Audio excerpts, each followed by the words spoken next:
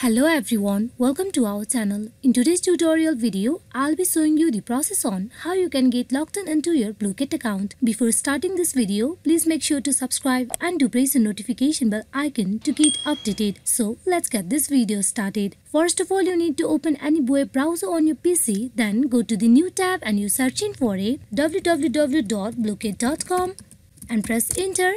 Here at the official web page of Blooket, you need to click on the login button just beside of sign up on the right side of your screen. Here you will see login form page where you need to provide your account credential. You also can get logged in into your Blooket account with your Google by clicking on login with Google if you had registered your Blooket account earlier with your Google.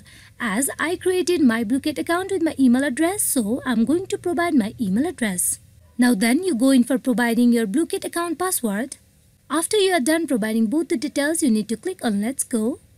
And with that, you will get logged in into your Blooket account. Hope this video is fruitful for you all on how you can get signed in into your Blooket account. Thank you.